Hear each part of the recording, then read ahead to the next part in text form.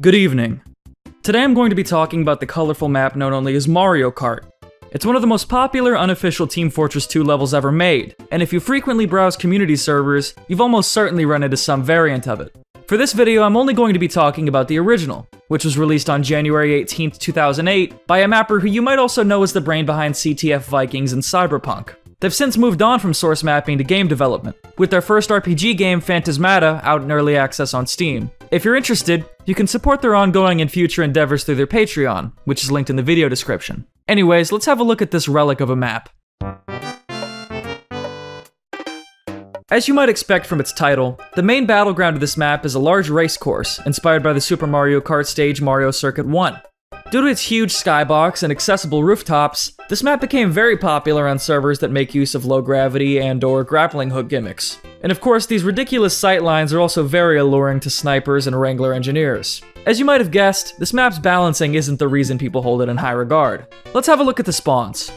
Usually, each team will spawn in their respective base, located on opposite corners of the course. Their one-room structures caved into some kind of Mario block, and their exit doors lack any type of cover. With the aforementioned sightlines, you can imagine it's pretty easy to get spawn camped. However, every once in a while, there's a chance you might spawn outside the building, which the creator confirmed to me was an effort to lessen the efficiency of sticky trapping.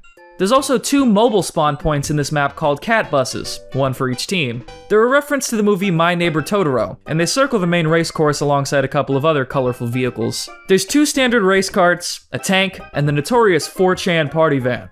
Go ahead, climb in. On top of those vehicles that circle the racing course, there's also a couple you can find in other areas of the map. Just outside the red spawn, there's a duck car that drives in circles over and over again.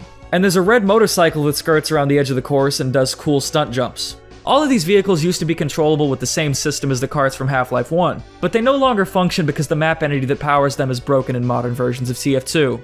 Nowadays, if you boot up the map, none of them work except the cat buses, since they move on their own. What a shame. At the center of the race course is this large two-story structure made out of rainbow blocks. There's two paths cutting through the center of the building, one of which leads to the upstairs club. This club has a dance floor and a music selection system that lets you cycle through a total of 5 tracks.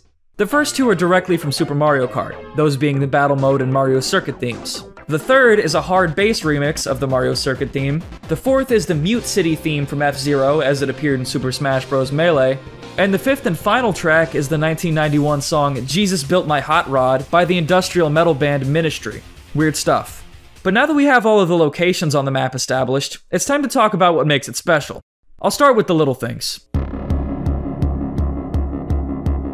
Physics props, like cones and explosive barrels, are littered around this map. In the club room, there's even a companion cube from Portal, and a set of speakers that you can knock around. Nowadays, most mappers avoid putting physics props in TF2 maps because they're kinda buggy, so I always find it kinda interesting when a map has them. It shows its age. There's also, by the duck car, a magic pipe that teleports you to the other corner of the map if you jump in it. Almost every edit of the map I've seen makes these thwomps into entities that crush you, so I was surprised to see that in the original there are actually nothing more than map geometry. Regardless, teleport triggers on TF2 maps are also something you usually don't see outside of event maps or maybe trade maps, so I figured it was worth noting. But of all the things about Mario Kart that make it distinctive of its era, none compare to the sheer amount of cultural references packed into it. We'll start with the video game references. As I mentioned at the start, the map's landscape is inspired by the Mario Kart series, and you'll spot plenty of other references to the Mario franchise as well. There's this image from the infamous CDI game Hotel Mario, a Lakitu, the thwomps and magic pipes from just a moment ago, the giant mushrooms, and even these exclamation point blocks straight out of Super Mario World that spawn health and ammo pickups when you destroy them. But Mario is really only the beginning of this map's video game roll call. Scattered all around are tons of references to games that are otherwise completely unrelated to the Mario Kart series. For starters, there's the hack and slash game No More Heroes, which for some reason appears in this map in several different places. There's images of Slowpoke and Mudkip, Pokemon that used to be big inside jokes on the internet, and a TF2-themed parody advertisement for Phoenix Wright. Don't call that number. Other games that make appearances include Jet Set Radio, System Shock, Metal Gear Solid, Portal, and Animal Crossing. Some viewers will be keen to note that this picture actually originates from Animal Crossing's anime spin-off, and that brings me to my next segment. On top of video games, this map also contains a good share of anime and manga references, which I had to get outside help to identify because I'm far from well versed in that realm. First, there's this dance sequence from Lucky Star, which is broadcasted on a giant billboard to the right of Red Spawn. To the left of that, there's a picture of the character Retro from the Dead Leaves series. There's 2 references to Yotsuba, and even the ancient Gashunk meme makes an appearance. Speaking of, being a map from 2008, Mario Kart is rooted with ancient late 2000s online inside jokes. There's the classic No You, which alone takes me back a good bit, Gentleman, a TF2 meme that I didn't realize was old enough to appear in this map, a Crit Rocket meme that shows what I believe to be a riff of the Awesome Face, there's arrangement of billboards showing the Xbox 360 kid retraced to resemble each of the 9 mercenaries, the Reaction Guys meme appears by the bleachers near Red Spawn, redrawn to star the cast of the Half-Life series, and then there's the Idort face, which appears all over the walls, floors, and ceiling of this Easter egg room which showcases pornography based on the Portal series. Classy, I know.